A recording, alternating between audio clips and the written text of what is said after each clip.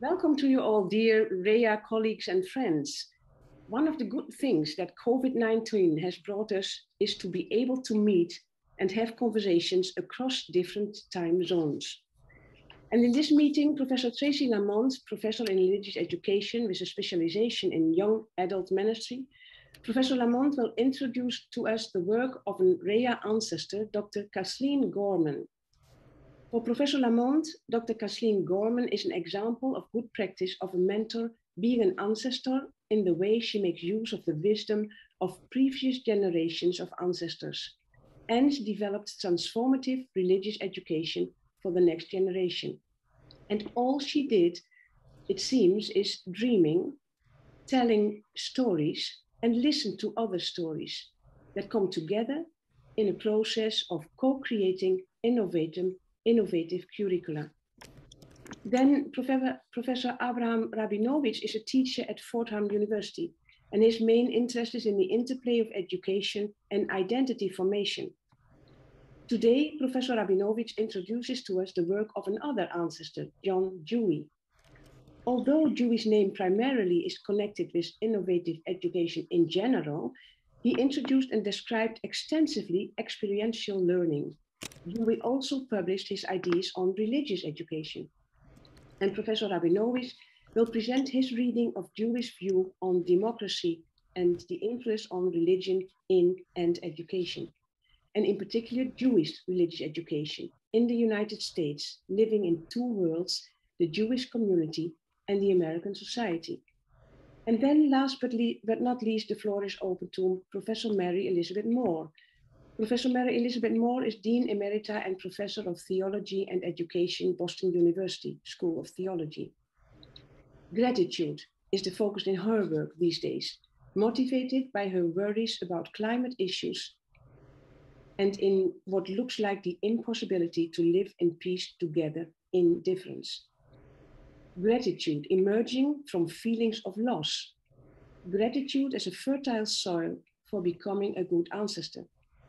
Professor Elizabeth Moore will guide us in an interactive workshop on gratitude and reflection thereupon through poetry, theological analysis of gratitude, and projections of a legacy for future generations. But now we will start with a 10 minutes presentation of Professor Tracey Lamont, followed by 10 minutes question and answers. Professor Lamont, the floor is yours. Thank you so much, so much, and thank you everyone for joining us here today. And thank you, Ina, for that lovely opening. I'm just gonna, share with you all, the process that I kind of went through in with this paper. I was grateful to be with Patrick Reyes. I don't know when it was, a year ago, whatever it was, when he did that early morning session, my time zone, of the kind of brainstorming, that poem that we created for REA. I feel like anytime I get a chance to be in the presence of Patrick Reyes doing something process-oriented, I will be there. I love his gift of process. And so I was thrilled to be there. And so as I was thinking about, the call for papers, I just kept coming back to Dr. Kathleen O'Gorman.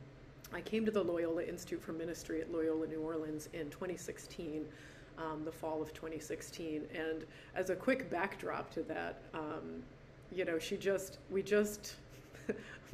at the time, my boss, the former director of LIM, Tom, he said, because I had dogs and I was moving by myself for the first 3 months while my husband figured out what to do with our house. We were moving from Florida, and Tom said, well, maybe you should talk to Kathleen. She knows things about moving with dogs. And I said, oh, okay. So he gave me her phone number. I called her. And, I was in such a stress situation trying to find an apartment in that weekend that I had come here to visit, to just try and find a place. It was very close to the start of school. Probably had 2 weeks, to find a place and get started and move. And so it was very, very stressful. And so I called her and I said, do you know of any places, that take pets or anything like that? I've just, Tom told me to call. And she said, well, when are you leaving? I said, I leave, this was the night before. I said, I leave tomorrow. and I haven't really found a place yet. And she goes, well, come over here in the morning before you leave. And so I did. Long story short, we just got to know each other. I walked in, and a person that has a lot of animals in her life, and is grateful for those four-legged friends that our plenary speakers spoke about. I greeted her dogs before I greeted her, and that was when she realized, she said, oh, this is a good one.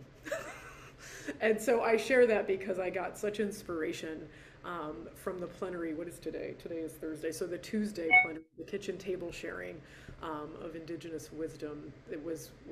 I just thought of her immediately when one of the women, and I forgot to write down names of who said what, but one of the women started by saying, recognizing the solstice, and I thought, Kathleen recognizes every single solstice and every class that she teaches, every time that she's with somebody. And so I'm just grateful to be able to be in this session this summer with you all, because I'm finding great life in what I've been hearing from the other plenaries and other conversations and breakouts, and the way that Kathleen has inspired me in my life as an ancestor to me. And so I open with this image here of this fire, and because if you had a chance to read my paper, you would have seen the conversation she had while looking at a fire. It wasn't like this. It wasn't on a beach, but this is the picture I chose. She was in her backyard when she lit that fire. And so, but also as I begin, I recognize that Kim, I think it was maybe last night, Kim Anderson said that, while land acknowledgements are not enough, they are something. And I do want to acknowledge and pay tribute to the original inhabitants of the land here where I am in the city of New Orleans. It's a continuation of indigenous trade hub on the Mississippi River, known for thousands of years as the Bulbocana. The native peoples have lived on this land since time immemorial, and the resilient voices of Native Americans remain inseparable parts of our local culture. And so with gratitude and honor, I'd like to acknowledge the indigenous nations that have lived and continue to live and thrive here. And as I say that, it calls to my mind my living ancestor right now, Kathleen. Whenever she's been asked kind of on the fly, or whenever it is, will you offer the reflection, will you offer the prayer, will you open, this session for us if we're ever together at LIM or with students or anything, she always begins with a reflection by giving gratitude to the earth and the universe that sustains it. And so I bring her voice in here now and say that while we recognize our land, this land is held in this earth, that is held in this universe that gave birth to this earth by creation. And so in the gravitational pull that keeps us all together, this whole diversity and unity that we have that begins from the universe that she has taught me. And so I will share with you what I loved again about these sessions, about the kitchen table conversations. If you look right here, I don't know if you can see my mouse kind of flying around here, but you see her table. That's on her back porch, and that's where we have shared every single one of these conversations. And if it's too hot, then we'll be at her dining room table. But we are always sharing a meal together, and we're always sitting at her table. Here is Marley, and here is Sarah, the two rescue dogs she currently has. But her communion of saints go all the way back 20 years, 20, 30, 40 years. When Katrina hit, she had, I want to say 12 dogs in her rescue in her house that she had to evacuate with, and 2 cats at the time, and so they're her priority in her life. And here she is celebrating my birthday, but she has her Doberman rescue shirt on, which was wonderful. She sang me a song. And I put the images of the live oak trees that we have very close to where she lives in Audubon Park. And the reason I put that picture there is because my inspiration from her has been, I've come at ecology and creation from the perspective of environmental concerns. And that's a very anthropocentric way of coming to these things. She, through her influence from Thomas Berry and from her time at Teachers College Columbia, where she got her EDD, with Maxine Green, learning from Bill Dahl, You know, here at LSU, her and Bill Dahl were quite close, you know, and he has that whole new science of curriculum development, you know. And so her ancestors, her mentors, you know, and things like that, that come through in the ways, in the communications that she and I have and our conversations that we have. You know, and so that, but the, you know, that this table here, this house that she's in, is where she's hosted these people. That she hosted, the amount of times Thomas Berry was in her house, you know, they were dear, dear friends, and she is the one person that brought Thomas Berry to Loyola, New Orleans, and brought his impress here, and that we can say that with great pride, and she shares that with me often. And so I never knew Thomas Berry. I didn't know his work before I met Kathleen. And so, like I said, I come to things very anthropocentrically, very human-centered, very, you know, oh, climate change is the issue, you know, things like that. And she has cracked open for me in the last 6 years of knowing her, the deep theology of creation that says it's not about what we do for the earth, how we care for the earth. And again, that's why this tree is here. It's how the earth cares for us. And so that's just that reciprocal relationship is and I speak from particularly a Catholic context, Christian, but mostly Catholic in that respect, because most of the Catholics, and even Laudato Si, that Pope Francis wrote, has a very strong anthropocentric context to it. It's very, I don't hear nearly as much of Thomas Berry in that. In the way that we are learning from the earth and the way the earth is teaching us, the way the universe is our primary religious educator. I don't hear that in Laudato Si nearly as much as I wish that I did. And so what she taught me, you know, she teaches me all the time through her own examples, and that's that phenomenological approach of experiential learning. And so when I first got here, I'd walk with her and her dogs in the park, and she said, this is how the earth takes care of us. It's so hot in South Louisiana in August. And when you walk in the park, if you walk closer to the oak trees, you feel cool air. They're giving off cooler air around them. The oak trees care for her when she walks her dog in the heat. You know, and I thought to myself, I never once in my life did I think of that, you know, and Thomas Berry's work that she shares is this great sense of awe and wonder, the transcendence that we feel with the power and magnitude of, you know, thousands of different shades of colors in a sunset, you know, and that our space and our awareness of that means something. It can transcend us from our day-to-day lives, and it's deeply sacred because of that. And so naming the natural world as a sacred space is something Thomas Berry did, and he drew, I would say, I mean, 50% from science and 50% from indigenous wisdom, you know, for his days. And so he's just naming many things that ancestors before us had already known, but that through colonization in this very Eurocentric, you know, Euro-American, very white context, is trying to be rethought again, you know, and reclaimed in some way, in sometimes healthy ways, and in other times in still colonializing sort of ways. And so, but again, so I share these images with you all, and we have a project that we started working on to honor the work of Thomas Berry through her legacy, through Kathleen's legacy, and I'm grateful she just, and I think it's all right that I say this, I am grateful that she just turned her 80th birthday in May, and she is definitely still with us, and I just joined her Zoom class last night before going to Carl's session on religion and ecology, or education and ecology, because Carol Lennox is a graduate of ours. And again, so she's now someone following in Kathleen's footsteps. She has been working on this Berry project and has created a series of retreats using these very profound reflection questions and all the videos that we have of Thomas that are just limbs, you know, experiences with him coming here, teaching, talking with Kathleen, interviews that she's had with him, and she puts retreats together. And so, but she has this excellent process approach to education and retreat building as a result of this. And they've been on Zoom the last 3 years. We had 2 in person, and then the rest we pivoted all to Zoom, and we try to host them around the solstices. And so Carol is her name, and she's in North Carolina. And those are my only slides I have, so I'll stop sharing. I wanted to show you some pictures.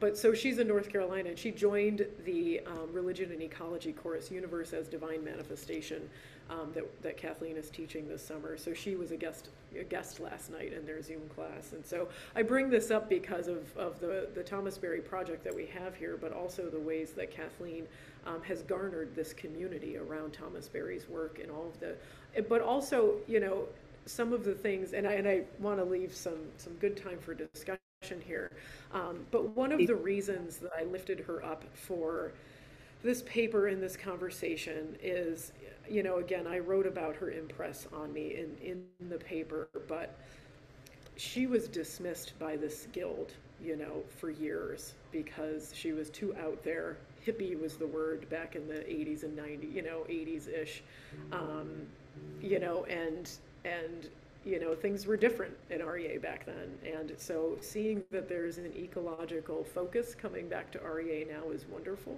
But I raise up her voice as being maybe one of the early voices that said, we need to pay attention to creation. We need to pay attention to the natural world and our relationship with it. And so in terms of religious education, you know, the three principles that the universe teaches us that Thomas Berry shares is subjectivity, diversity, and communion, you know. And so when we go against those three principles, and if we talk in sort of Catholic original sin sort of language, then we bring sin into the world. When we seek, you know, when we don't want diversity to thrive, when we don't see our interconnectedness and communion with all living things, and subjectivity is that. Sorry, go ahead. I don't want to interrupt you. You are very enthusiastic, but I would like to have the possibility for people to ask you questions. Yeah, absolutely. So can you please wind up in a minute? Yes, absolutely. So I will share with you, you know, the ways that, one last thing was her story with that fire. And I just sat there writing down everything she was saying. She was standing before this fire. She was trying to tell me about how, you know, the way the natural world teaches us as a primary religious educator. And she said, think of your discussion boards. You know, I was like, I don't know, do I write too much? You know, my 10-year portfolio's up, she's helping me with this and whatever. I said, am I too wordy? You know, I'm an extrovert, this is terrible in writing. I'll just keep writing and talking, you know, as you can all see here.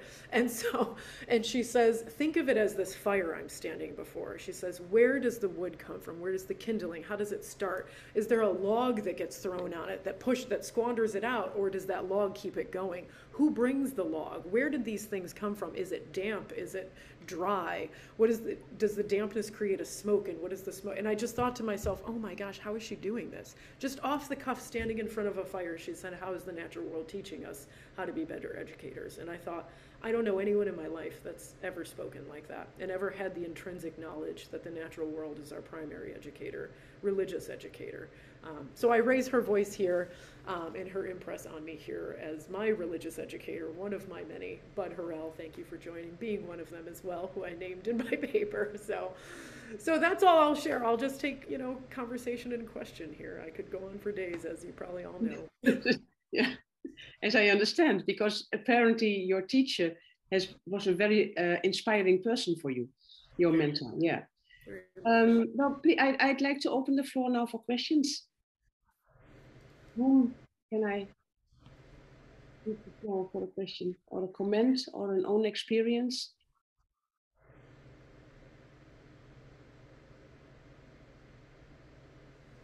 Apparently, your presentation and your paper together are very clear, and there are no questions at all. Elizabeth has her hand up, I think. Sorry, I didn't see it. Sorry. Elizabeth, please. Tracey, your comment about Kathleen's not being accepted by the Guild is very, very interesting to me, because when she was active in REA, I attended every single session she did because I was fascinated, and I was also passionate about that which she was passionate. And I remember the time when she said, I just can't come back here anymore because I don't feel as if the organization's taking seriously my work. So my question is here really more of a question for all of us, and that is, your report is that the organization rebuffed her. My experience in that moment was that she would left the organization because she felt like it wasn't doing what it should be doing. Yeah.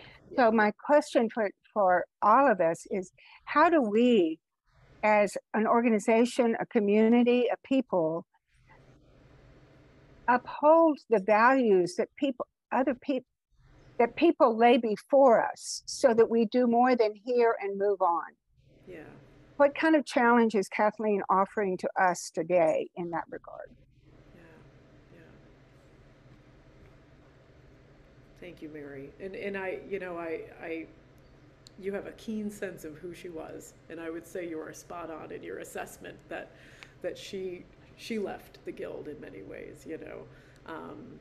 But I just, you know, I see her every day as not gaining traction. You know, it's not, you know, it's just not gaining traction. So where do you put your energy? You know, that kind of thing. And I still hear that in her voice today, you know, and that was one of the reasons why I chose to write about her, is I thought, you know, there has to be more documentation of her, you know, and her wisdom. But, you know, I think you have an excellent question that you've raised about how, but I have been seeing in the last 5 or so years, and again, this is just through my eyes, very, very limited eyes, you know, that I'm grateful for the changes in REA, the directions we've been moving in. It's been keeping me very abreast in new ways, and it has been inspiring me. And I'll just share this one thing. You know, I've been coming to REA, not for long. I'm not a long time member, like 2015, 2014, maybe that was one of my first years coming. You know, and so, but, you know, loving it and everything else. But then I thought, you know, kind of during COVID, and then kind of just testing out my research, I thought, well, let me see what other guilds are doing. And so I threw myself into a whole bunch of other associations, and I stopped, you know, about 4 or 5 months ago, and I looked at myself and I said, REA, these are still my people. These are my people. This is where I feel I'm learning so much more, instead of being the one maybe giving the information, you know. So I think that there's great directions addressing that question that you have, you know, Mary. So thanks. Yeah, well, maybe we have to change the question in how do we allow people with a different voice being a member of REA, and that we listen to, I would say, deviant voices that seem very strange to us. But I'd like to give the floor now to Professor Mabichi. I don't know whether I pronounced the name right, because I saw you raised your hand. And then I think it's Chuck. Yes, and then Katie I raised my hand. I'm Father Remigius Mabichi. You are right. The N is silent. Can you hear me? Yep. Yeah. Sure. Okay. So, Dr. Tracey, I wanted to hear you again on the comment of your mentor on how the universe teaches us in 3 ways. I heard about diversity, communion, and something else. I didn't quite get that. And then the other question I wanted to ask is,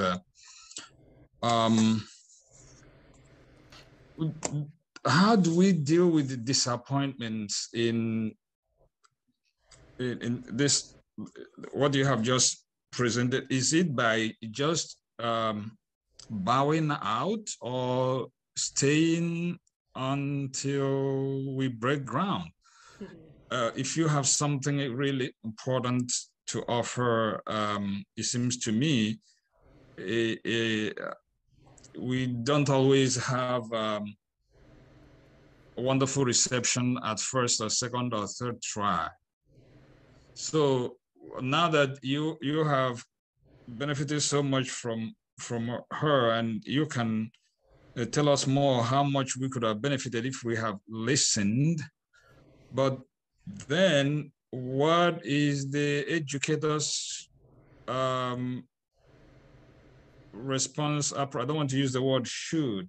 Is bowing out a good way of being a good educator to call attention, or staying in and rowing with the wind? So however, I don't know I'll try my best. So those two. Tracey, before you start to answer, I'd like to allow Chuck and Katie Weinix to give their questions, and then maybe you can give a short answer to the 3 questions because your time is up. Got it. Okay, Chuck, please, your question. Sure. I had the privilege of meeting Thomas Berry and sitting with him in his house here in Riverdale, New York, and having conversations with him. And I would oftentimes describe the conversation like being at an airport, because so much of what he said went completely over my head. He was so deep, he was so technical, and there's some accessibility issues to his deep thought. So I just wonder, with your own reading, any comments on your understanding of Thomas Berry's work that can sometimes be difficult to grasp because of his technical and depth and accessibility to his thoughts.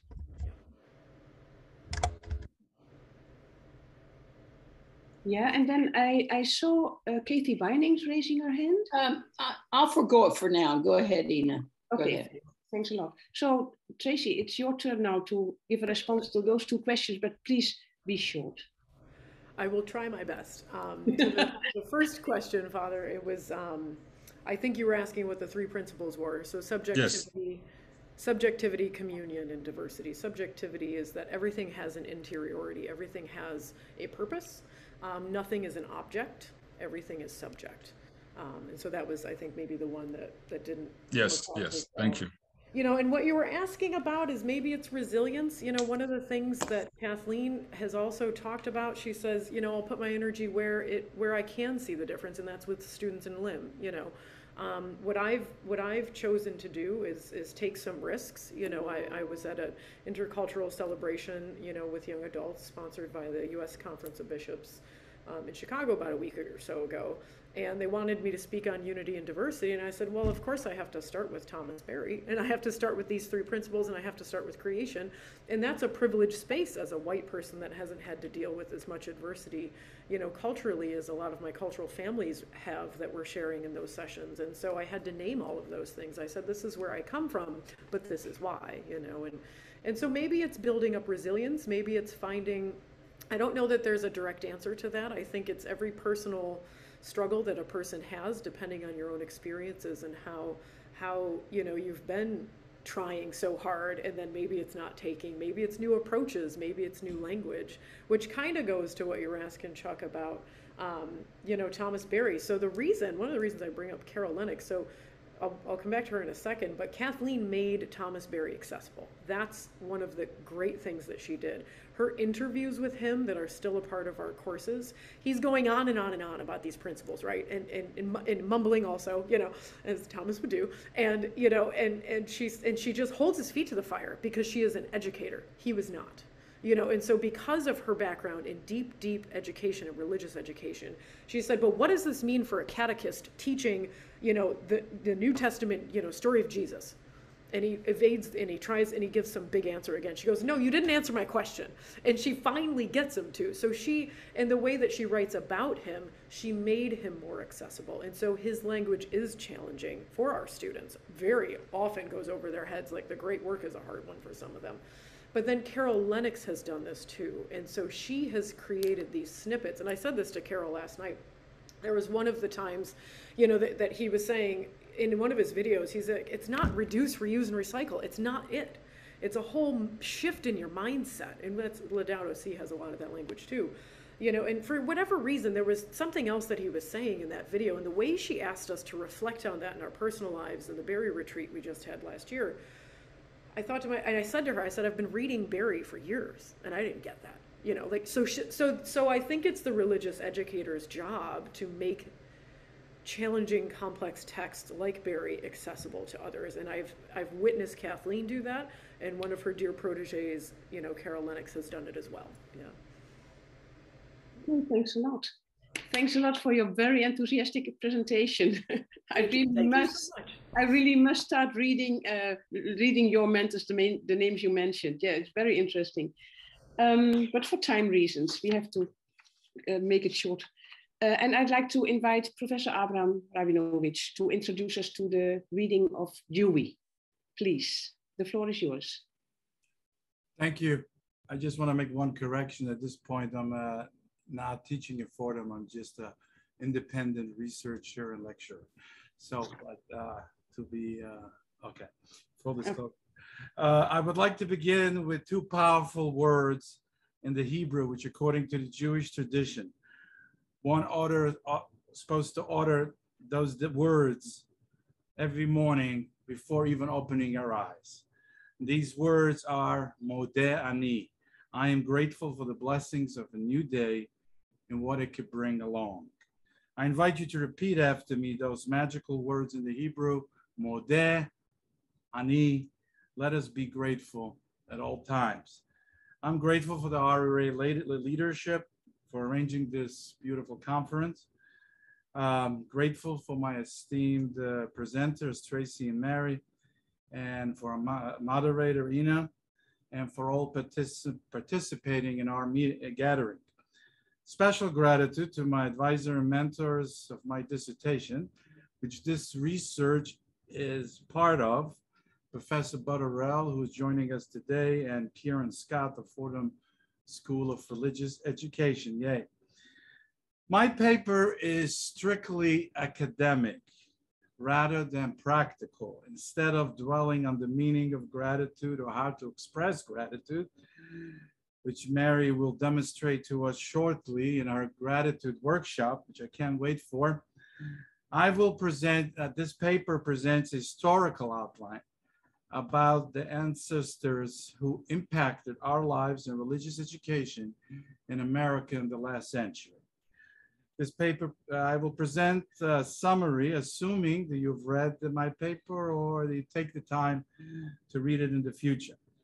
So this article presents newly research about John Dewey, born in 1859 and passed in 1952. He was a giant in his own way, American philosopher, educator, and leader of the progressive movement of education in the United States.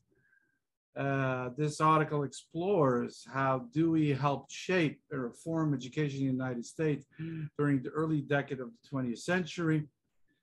Dewey also was the keynote address speaker at the first REA conference in Chicago in 1903.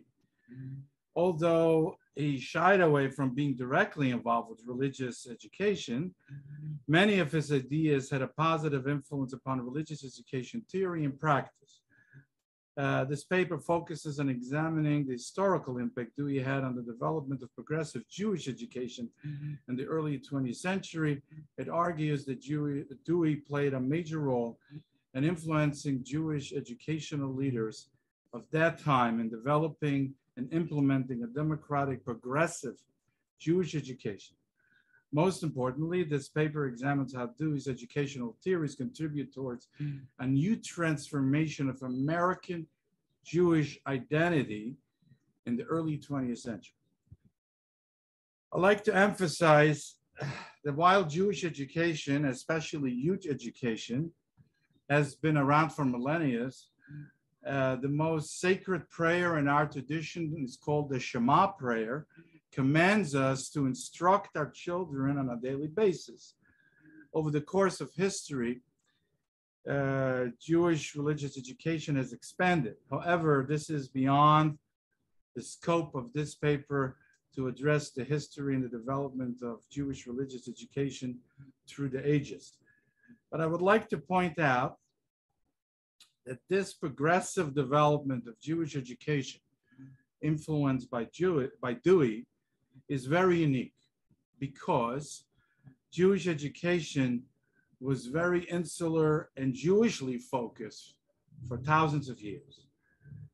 And I'm very grateful for this unique revelation in Jewish education and an adaptation of openness to socialization that occurred in the turn of the century with the influence of John Dewey. This paper, while its headline addresses John Dewey, it also acknowledges my great gratitude towards Dr. Sampson, Benderly, born 1876 and passed July 9th, 1944.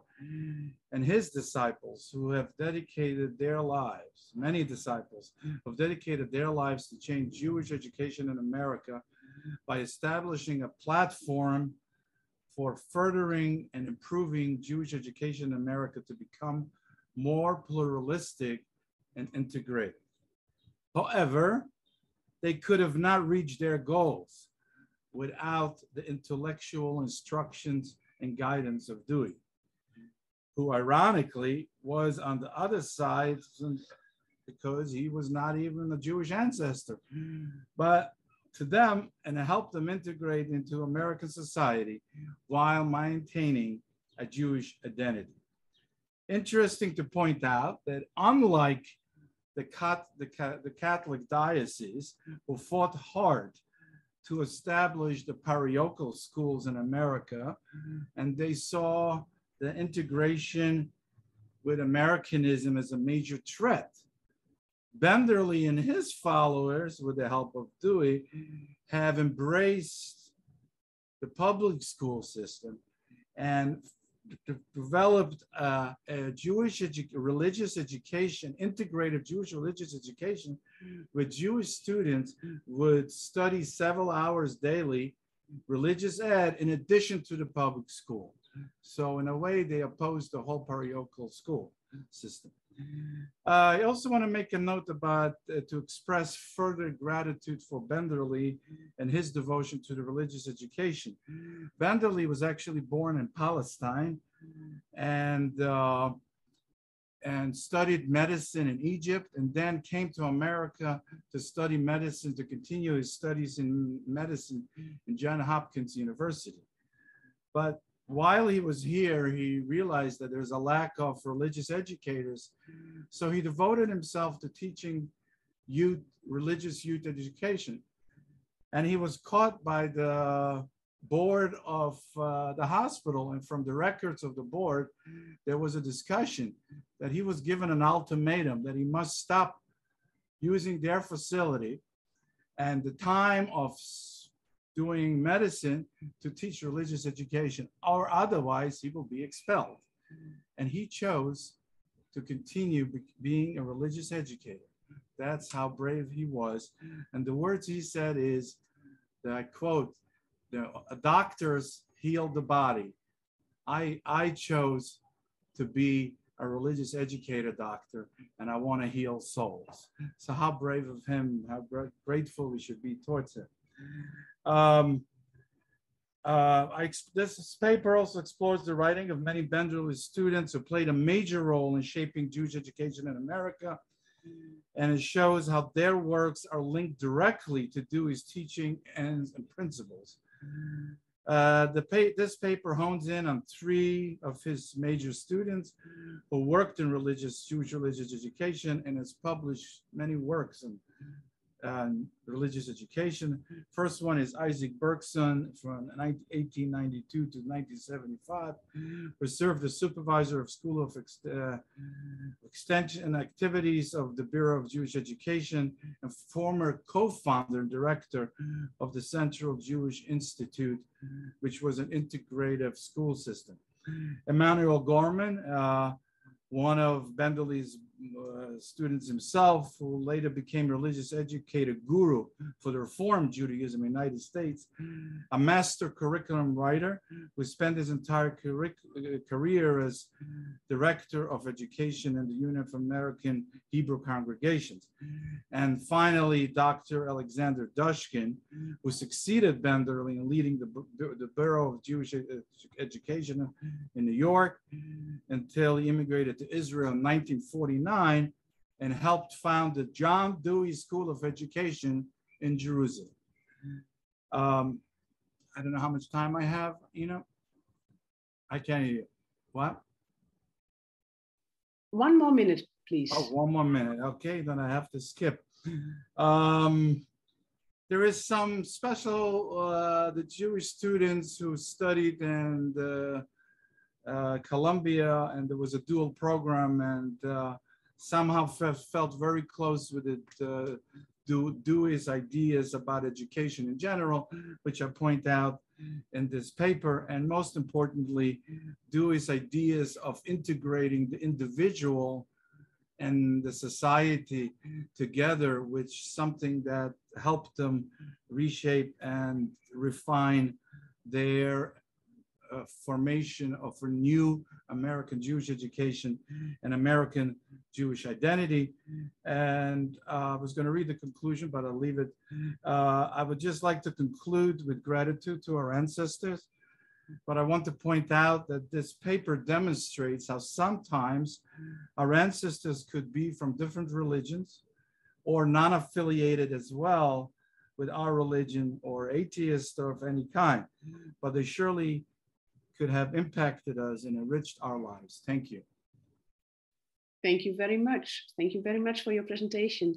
And it's very kind of you that you keep to the 10 minutes, because now there's time for questions from the other people. So please, who has a question about Dewey and Jewish religious education? Whom can I give the floor?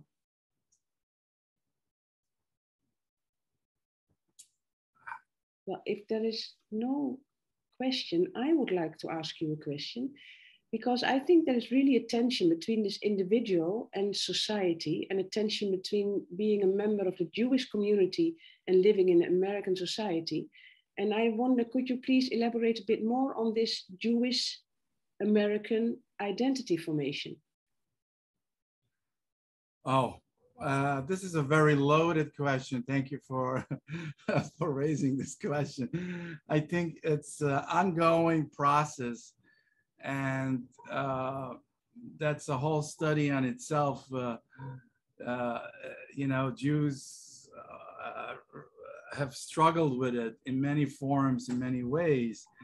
And of course, the different Jewish denominations dealt with that question differently.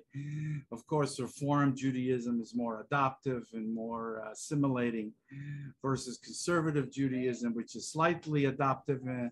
And the Orthodox are very similar to the Catholics.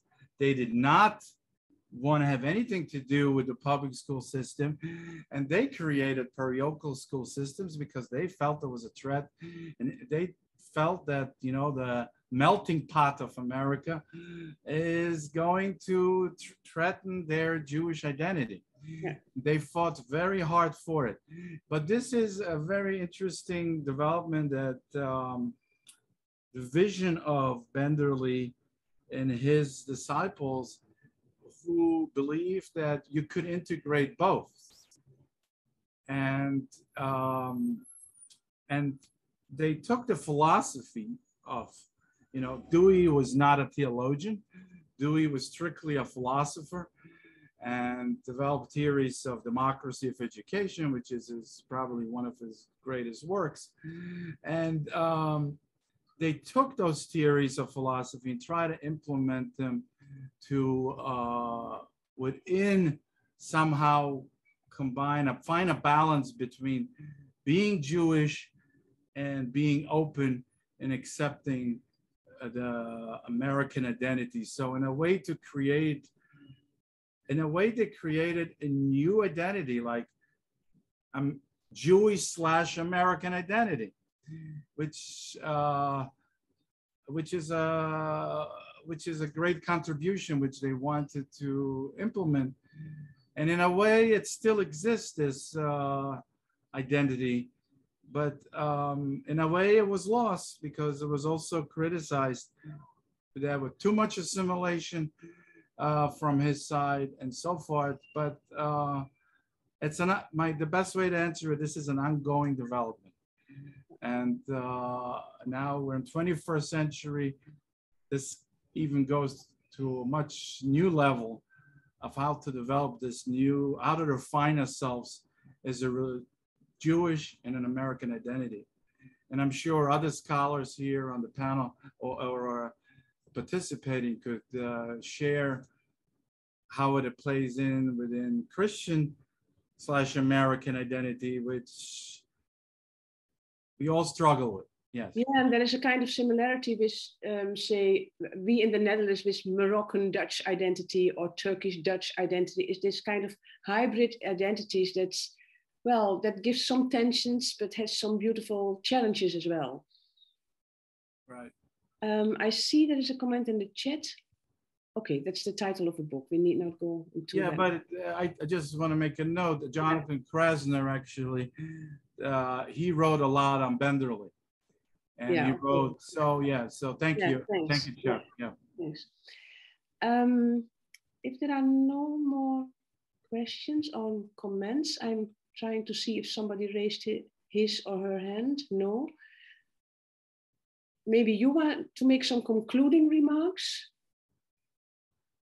I'm fine. I see somebody here wrote something.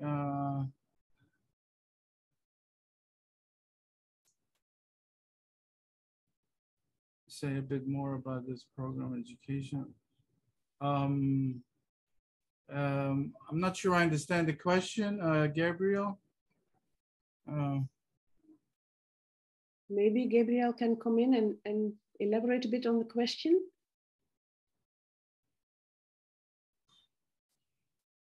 Where is Gabriel? Okay. I see him, but I don't see him. I mean, yeah, sorry. Can you hear me? Yes, please. Yeah, Abe, I was interested in the reception of RE, religious education, in other contexts. So when you mentioned that a religious educator, I forgot the name you mentioned, was Benderly, right? Dr. Benderly, yeah. Yeah, Benderly was doing that in the, I know you're a chaplain, so he was doing that in the hospital, and the pushback he got. So right. I was wondering what kind of religious education was doing. Was this exactly Jewish religious education? Suppose not the type we do now, interdenominational or something. Yeah, yeah. Okay, that's a very good question. Yeah, I should clarify that, Gabriel, because his role of religious education that he took upon himself was strictly with youth. He was basically teaching youth education, but he was using the facility of the hospital, I guess. But it had nothing to do with any chaplaincy work or anything to do with the hospital. That was not his role. He was a student in medicine and just decided, you know, there was a lack of Jewish educators. I'm going to teach the youth. So very brave of him, but the hospital did not go for that. And, you know, administration, yes. Expectedly. Okay. Okay, thank you. I can't wait for Mary's workshop on gratitude. So well, and I think that both presentations from Tracey and from you prepared us for the workshop of Mary Elizabeth Moore. So please, Mary Elizabeth, I would like to give the floor to you. Is that okay? Thank you.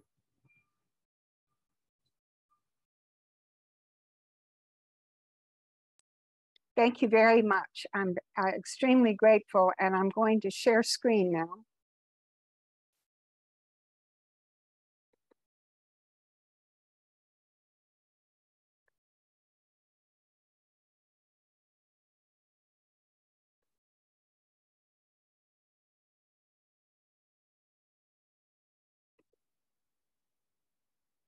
Can you see that well? Yes, perfect. Thank you. Very good.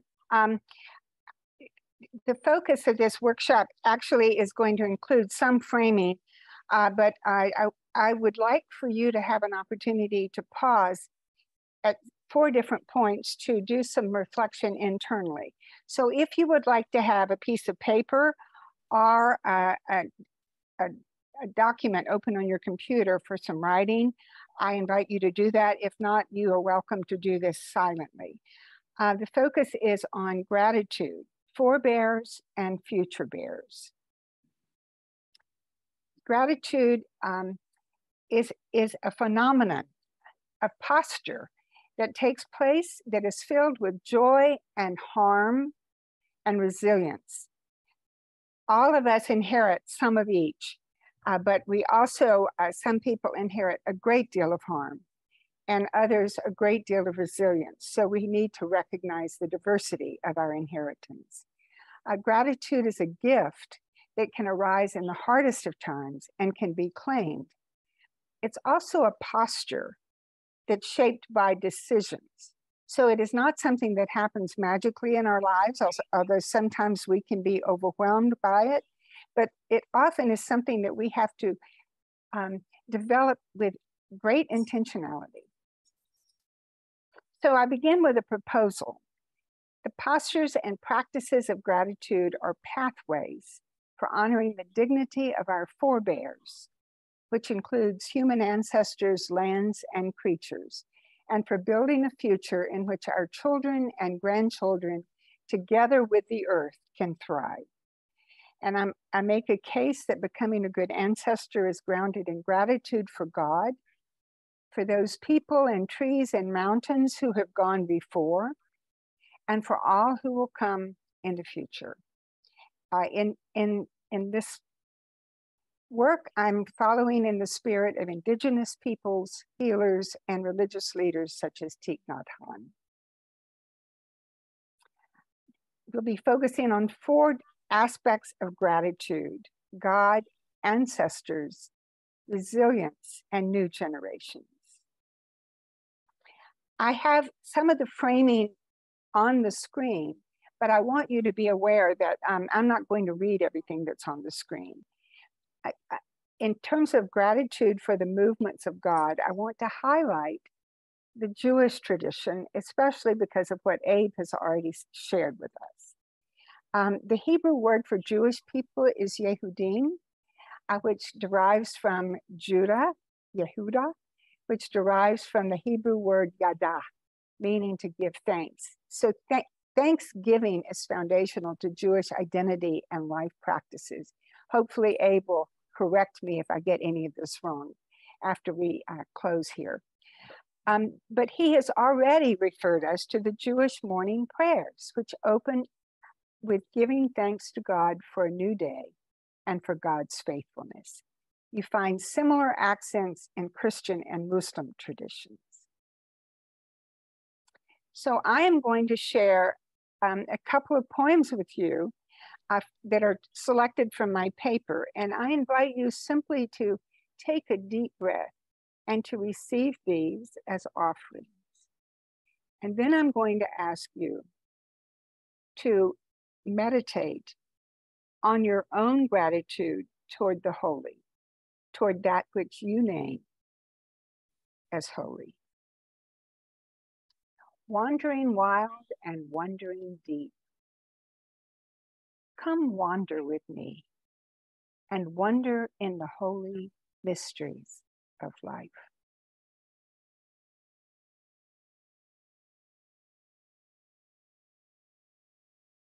Opening the soul. In luminous stars and fields of peaches and peas, rocky canyon walls, mountain streams, schools of tuna swimming in the sea, pods of whales, a robin's nest above our door. The numinous beckons to my soul. I invite you now to reflect silently and perhaps in the form of prayer. Your gratitude for the holy.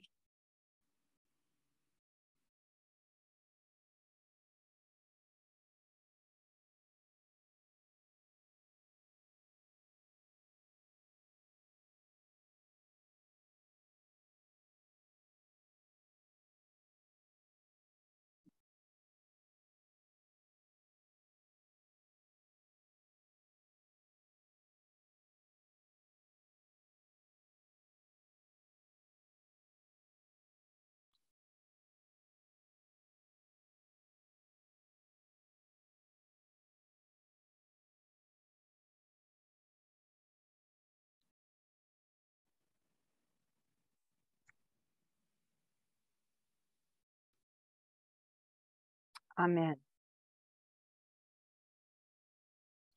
I invite you to share just unmute yourself and share single words and phrases that emerged for you as you meditated on gratitude for the holy.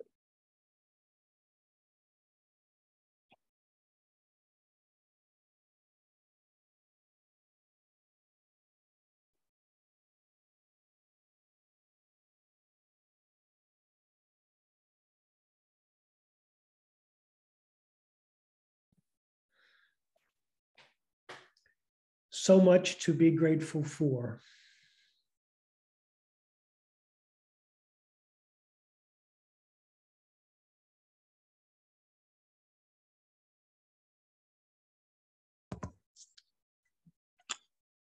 All we have received. There are gifts.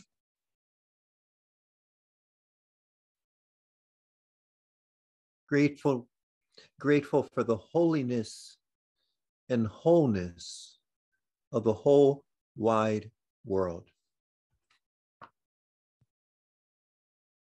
So much I have forgotten. We'll move to the next theme, which is gratitude for ancestors.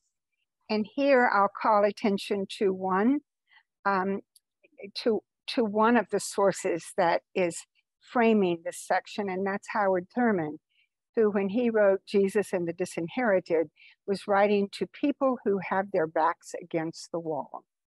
And he asked what the teachings and life of Jesus have to say to the poor, the disinherited, the dispossessed. He sought to honor the ancestry of Jesus and the ancestry of his African American people who lived with the ravages of racism. I'll also call attention to Robin Wall Kimmerer and dozens of other Indigenous authors who speak of gratitude for their ancestors and for the land in which they live. In her case, the land of pecan trees, waters, and black ash.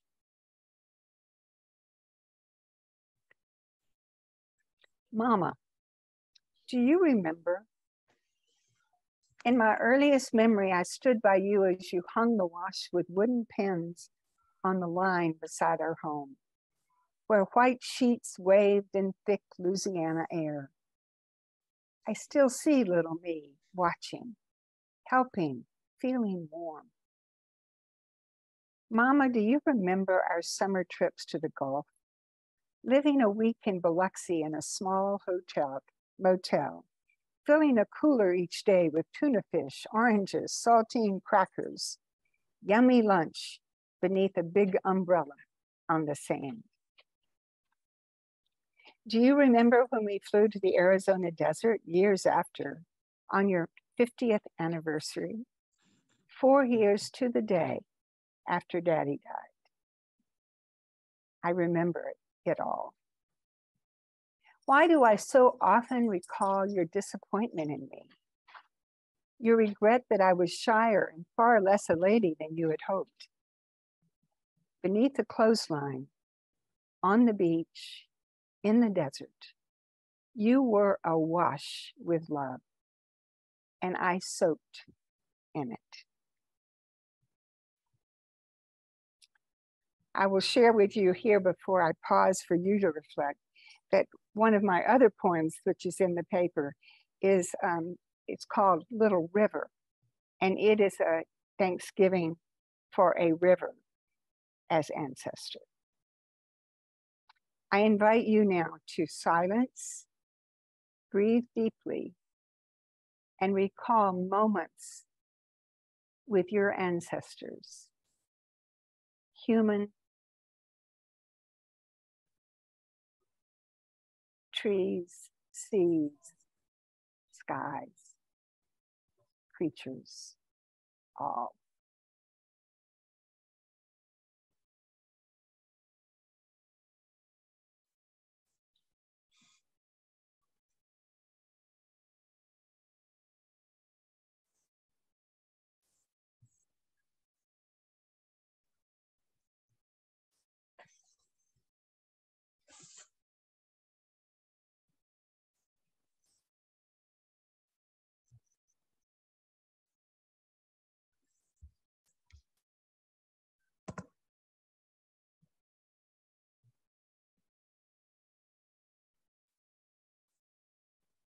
Again, I'll pause briefly and invite anyone in single words and phrases to name some of these ancestors.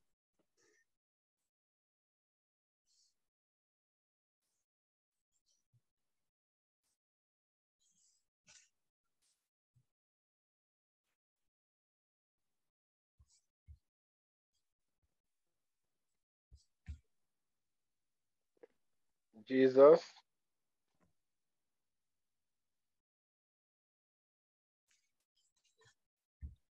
my grandmother Margaret, whom I never met because I wasn't born before she passed on.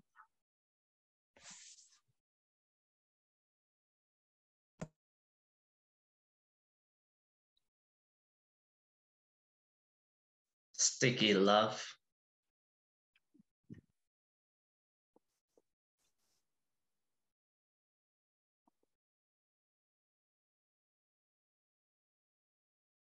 With honor to all those named and unnamed, we move to the next aspect of gratitude for resilience. Resilience is the capacity to face legacies of suffering and injustice honestly, and to make a path toward recovery and reparations. Resilience emerges forthrightly from facing the horrors that our ancestors endured and are perpetuated, and searching for new paths toward survival and well-being.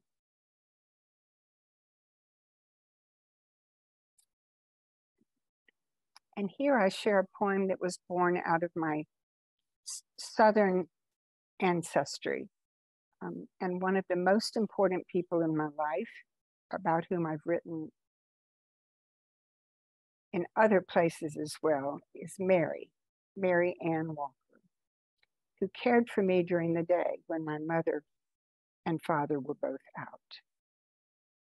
I confess, growing up with Mary shaped me as a person far more sensitive than I would otherwise have been.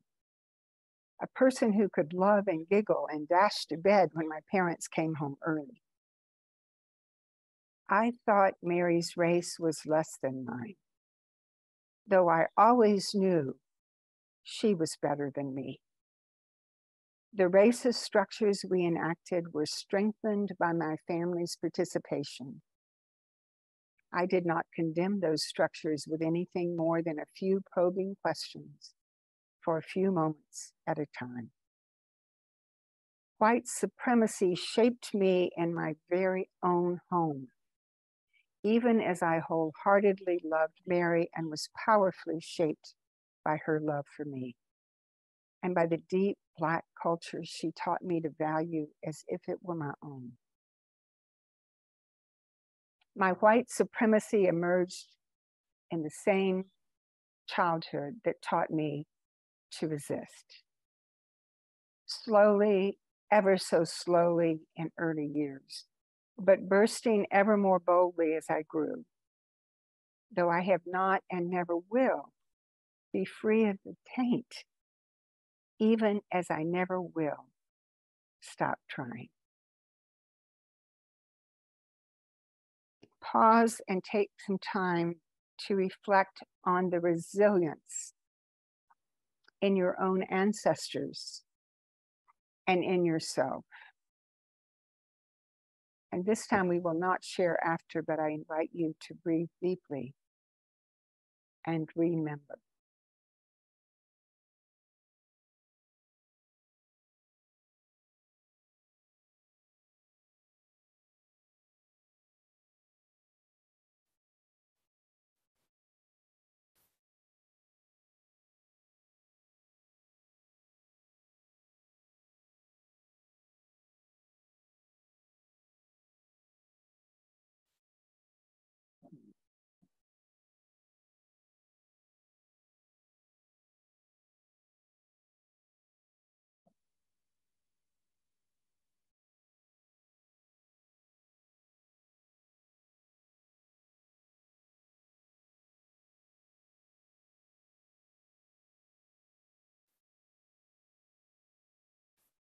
Amen.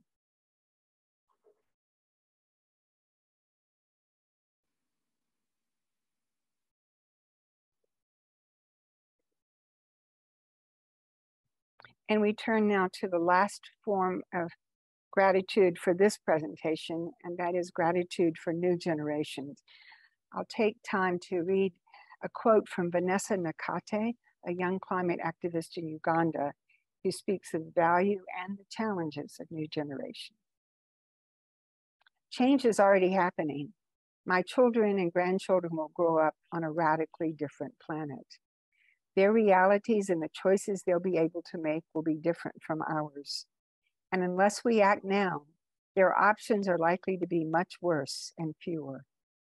We're fighting for our lives, for the lives to come.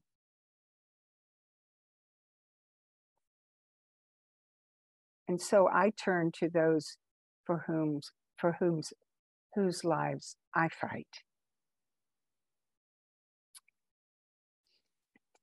I'll share two poems here. The first is one I wrote shortly after I retired, turning a page into retirement. Actually, shortly after I stepped out of the deanship, which was before I retired.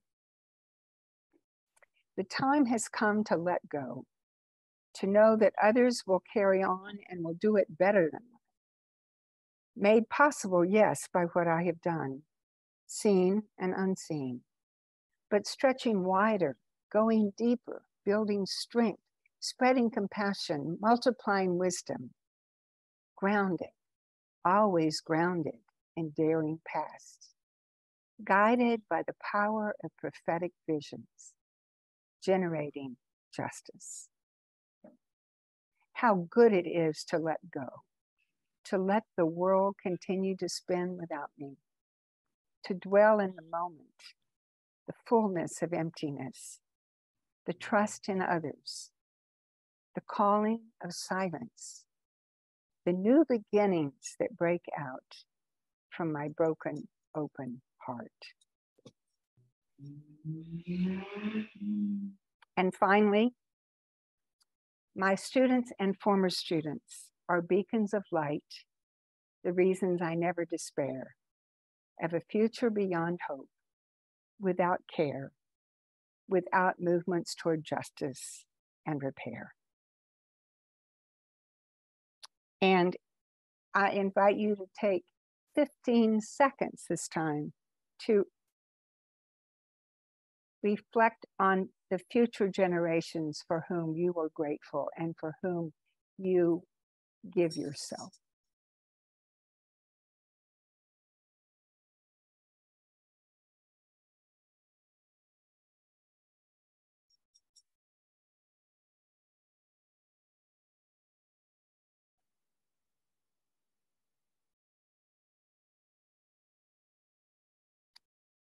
And in my last 3 seconds, I ask, oh, it's no more 3 seconds.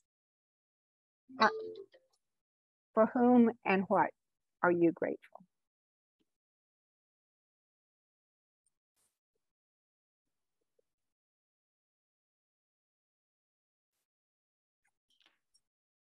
Thank you for participating. I'm very grateful.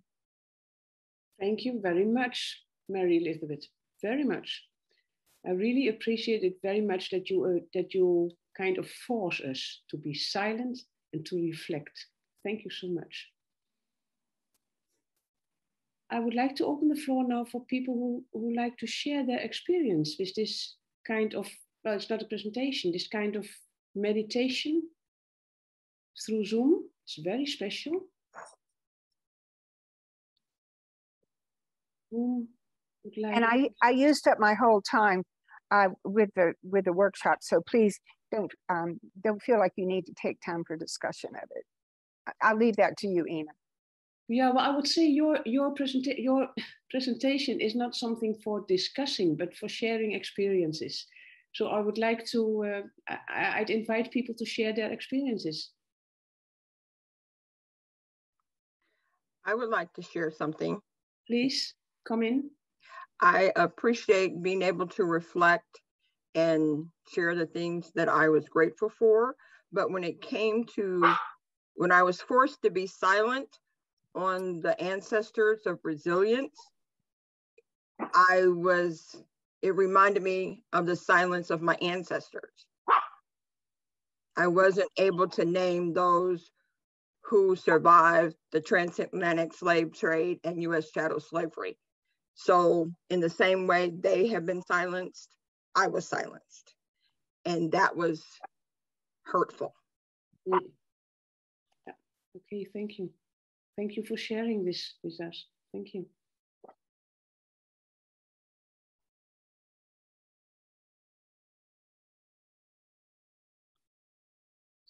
Anyone else who wants to share an experience?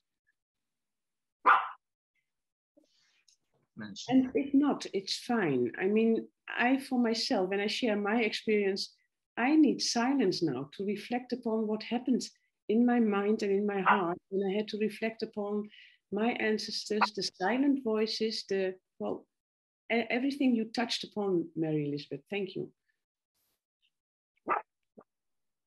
We had a clothesline in my backyard where we used to hang clothes and let the wind dry them and blow the sheets, and the wooden pins were used to clip the sheets and the clothes.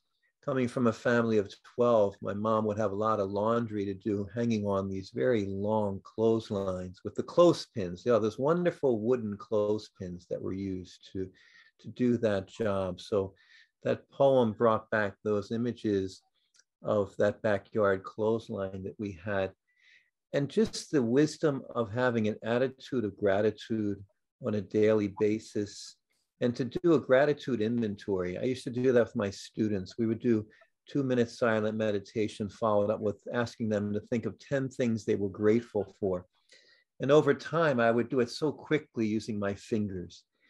It became something that was just a very quick recitation of those 10 things I was grateful for that I would repeat over and over again, becoming so familiar with them. And so it's just such a piece of wisdom to just have that attitude of gratitude and to invite people to think about what they're grateful for. It oftentimes can be an antidote to depression or when things seem really bad, to think about what is it that you're grateful for. What is it that you have? You may want something, you may miss something, you may be suffering, but what can you still be grateful for? So thank you for that exercise of gratitude and your poems.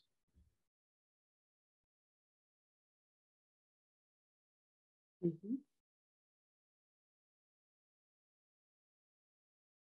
Somebody else?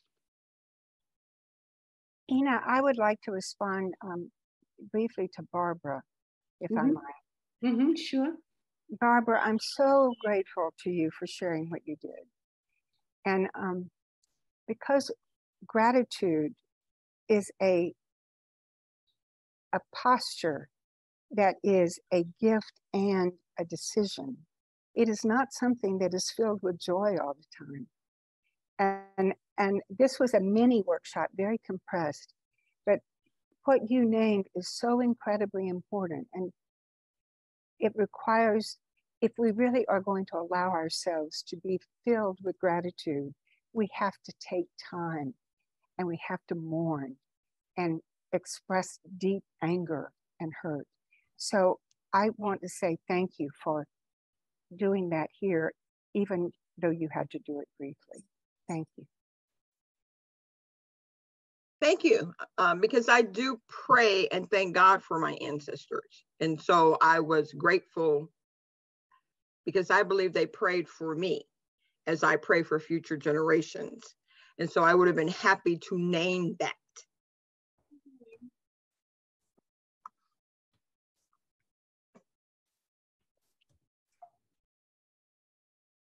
And I would like to add to this that gratitude can also be a very sad thing. For example, and it emerges from longing for something. And at this very moment, I long so much for being together in one place, holding each other's hands and share these experiences with each other. But I'm very grateful that we had these moments years ago. And I hope and pray for it. I'm sure we will have these moments again. And I think we must be grateful that we can have these moments now through Zoom, though it feels a bit like secondhand, but it's still there, you know. I still have a very strong feeling of togetherness at this moment. Thank you so much. Oh, I see Bud's hand. I don't know where we are with time. Sorry, I couldn't see it. Please come in. I just wanted to say a word of gratitude for Mary herself. When she asked what to be grateful for, I thought of the various times over the years that I've heard her present at the REA. I've also thought about a few conversations that I had years back with Mary and Alan, which were very rich and rewarding for me, and Mary's work. That I think Mary and her going back to education for continuity and change and all of her work. There's that you model such an open, expansive, balanced, dialogical outlook that is something that I'm especially grateful for as a member of this guild. So thank you. Thank you. I think we come to a close of this session. If there's nobody who wants to say something now at this very moment. I just wanted to say thank you, Mary, for modeling this, and I might use it in educational community settings. I mean, it was so therapeutic, and it's powerful. What got me, just to share a little personal reflection, is it could be also in a form of a question. How do we express gratitude for the brokenness, the things in our life that are broken, the pieces that are missing or we're trying to put together? How do we do that? And if you want to shed light on that, I would be delighted to hear. Because of time, I won't say much, but I will say that gratitude for brokenness is one of the most important forms of gratitude. That's where we are able to go deep, and where we are able to get to the profundity of gratitude beyond, beneath the surface of what makes us feel good and happy. Right, right. You know, as a Hasidic and man, it becomes transformative then. Right, as Buber quotes from a Hasidic master, that a broken heart is the only whole heart. It's a true whole heart, something like that. Yeah. Yeah. Thank you. Okay. I would like to thank now Professor Tracey Lamont and you, Abraham Rabinovich, for your presentations that kind of were a preparation for the meditation that Mary Elizabeth did with us. And Mary Elizabeth, I thank you so much for winding up our Zoom meeting this moment of the day, the morning or the evening or the afternoon. Thank you very much. And I take home from this, the whole Zoom meeting, that we should listen to silenced voices, and silenced voices of trees, of nature and so on, but also silenced voices in our community. We should try to listen to them. I think we should try to take the challenge to make texts that are very difficult for students to read, to make them accessible for our students. That's a real challenge, and that's a way to be an ancestor for our students. And I take home how to live in two worlds and to do justice to the difference. Not trying to make one beautiful melting pot and everything is alike, but to do justice to the difference. And I take home that it's very important to sit down now and then and take maybe only 15 seconds to be grateful for our life, for our being a member of REA, being colleagues with each other. So much to be grateful. Thank you so much. Thank you very much all.